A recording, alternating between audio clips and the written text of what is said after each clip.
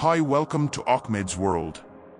According to Norse mythology, Odin's parents were the giantess Bestla and the god Bor.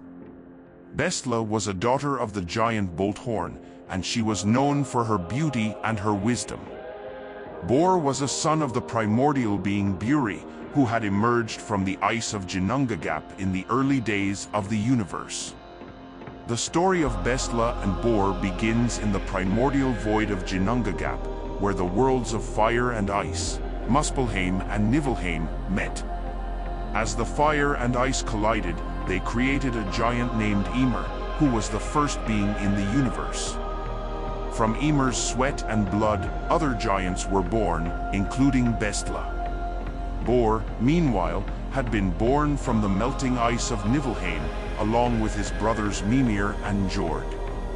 The three brothers eventually became powerful gods, with Bor marrying the beautiful and wise Bestla.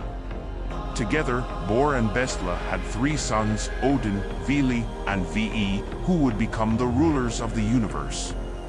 Odin, in particular, was known for his wisdom, knowledge, and magical abilities, and he would go on to become the chief of the gods. Unfortunately, the story of Bestla and Bor does not have a happy ending. According to some versions of the myth, Bestla and Bor were eventually killed by the giant Ymir, who was angry at the gods for their role in his downfall.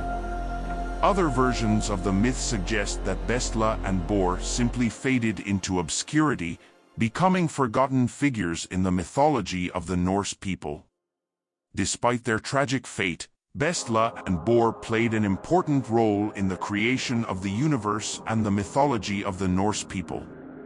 Their story reflects the complex and often contradictory beliefs of the Norse culture, and serves as a reminder of the power of myth and storytelling to shape our understanding of the world around us.